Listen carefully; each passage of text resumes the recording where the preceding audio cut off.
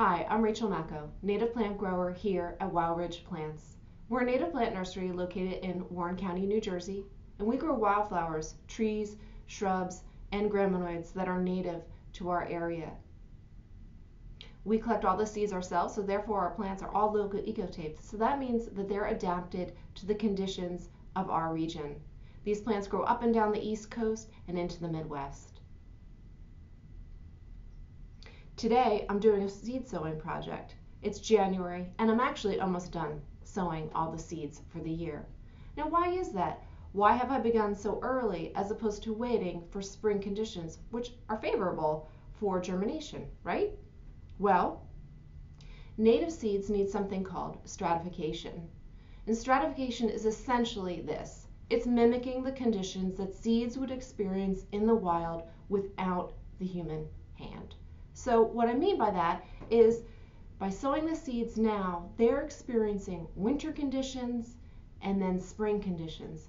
And that's the key to unlocking the chemical compounds in seeds that prevent them from germinating too early. Now, what seeds need is about 90 days of cold, moist, shifting then into about 90 days of warm, moist conditions. Again, winter and then spring. That's not the case for all native seeds. There are exceptions, there always are, and that includes grasses and then sometimes our fleshy fruited seeds, and they require something slightly different. We're going to sow two different seeds today. We're going to sow some that are tiny seeds that require light to germinate, and then we're going to sow some seeds that are a little bit larger that don't necessarily require light to germinate. Let's get started.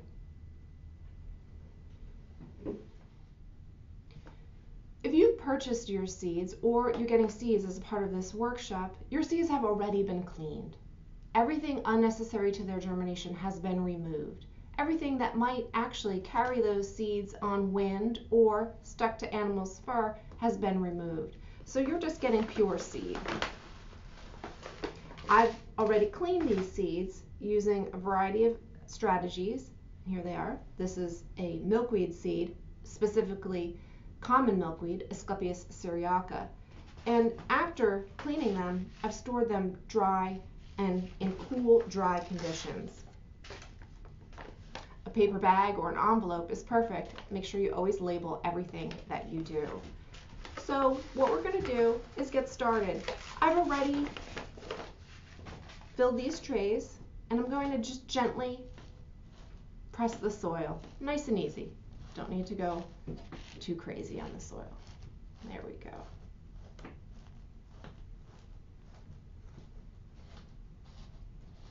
Just gently tamping it down.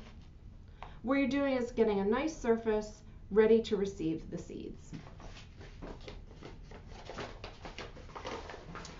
You can sow in a variety of plug trays. Here we've got a deep 50 plug tray. I'll show you some other plug trays in just a moment. And what I'm doing is simply putting about 2 or 3 seeds per cell, just like that.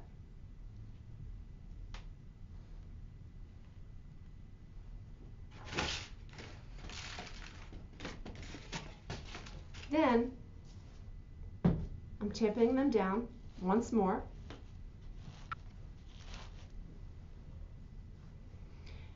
And then gently applying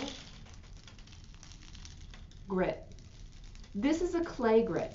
It's a non-clumping clay grit that's used for conditioning things like ball fields. Essentially, it looks a lot like kitty litter, and you can use kitty litter in this case. It just has to be the non-clumping kind. As a part of this workshop, you'll be using sand, which is also an appropriate material to cover your seeds. They just need to be lightly covered. You might, in fact, still see your seeds popping up from beneath the grit or sand, and that's okay. Just a light cover. They don't need to be buried.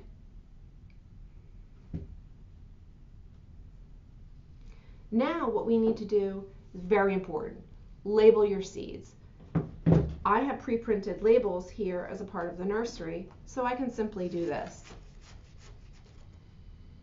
Or I can take a blank label and use, believe it or not, pencil. Pencil will not wear off in the weather. It will stay despite whatever the climate throws at us. Things like indelible marker actually don't weather rain and ice and snow as well as pencil does. You can also try a grease pencil, but pencil's nice and sharp and very precise. If you don't have labels, you can also use masking tape, and again, write with pencil, not pen or indelible marker. Basically, we're all set. We're going to put this to the side, and then we're going to do another type of seed, a little seed, very tiny.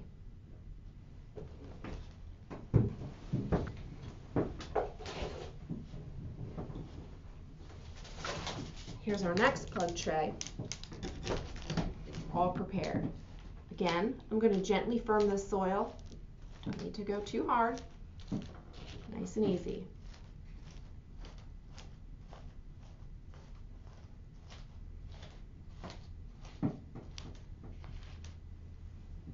While we're taking a little break here, I'm going to show you a couple different kinds of plug trays.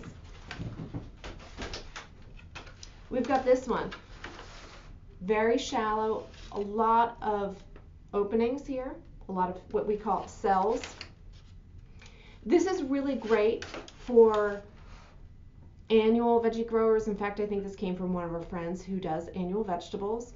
The reason being that it's not as great for natives is because you can see how shallow and small each cell is. That means you really need to be cautious about watering. It needs to be kept moist. So we tend to not use those. Another option, which is probably what you're using for this workshop, is this. It's also quite a tall container, and then there's fewer. These accommodate nice deep roots and will be great for transplanting later in the spring. So here we go. Our next seed is actually quite tiny. Lobelia syphilitica, or great blue lobelia, which is related to cardinal flower, Lobelia cardinalis. The seeds are actually quite tiny, even tinier than the tip of my pencil, I'd say. So this, you want to go nice and easy with sowing your seeds.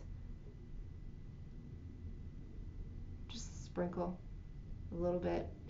You may want to, in fact, if you have limited number of seeds, divide your seeds up before beginning to sow. And it's quite amazing, even though the seeds are quite tiny, wildlife do utilize them. Every winter I marvel at the slate-colored juncos who come and harvest the tiny seeds of the different pycnanthemum or mountain mint species. You'll notice once again I am firming this soil nice and easy. And there'll be no need for top dressing of any kind because these seeds do need light to germinate. Like I said, all seeds are unique, all seeds are different. Once again, I've got my pre-printed label. I'm going to pop that right in there. You can take your pencil and your masking tape or your label and make sure you mark that. What you're going to write down is the species name, the date that you've sown it. So that way you don't get mixed up if you have trays that are left over from previous years. You know exactly when you sowed them.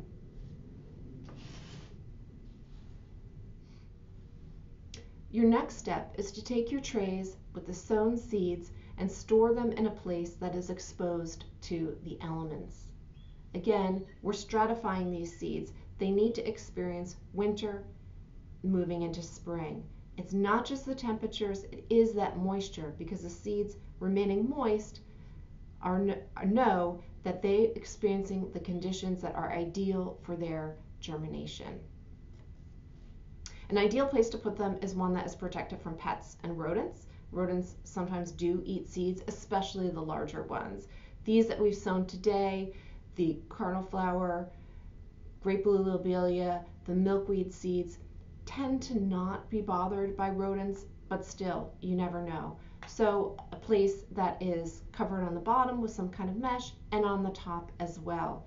You can leave these covered in a plastic bag in a place like a garage or a shed, which are not heated.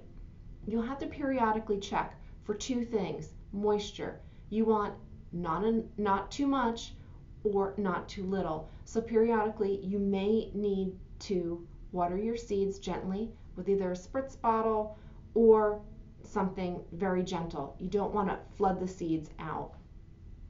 And again, ideally, if you can, leave them outdoors, just protected.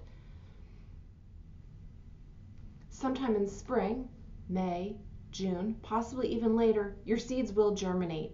All plants are different, so watch them, especially once it begins warming. If you have stored your seeds in plastic in a garage or shed, you're going to need to check them.